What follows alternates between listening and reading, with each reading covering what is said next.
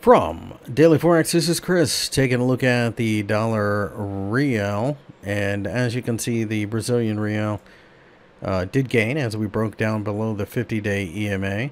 And therefore, I think we're probably going to continue to go towards 5, maybe even lower than that, maybe down to the 200-day EMA.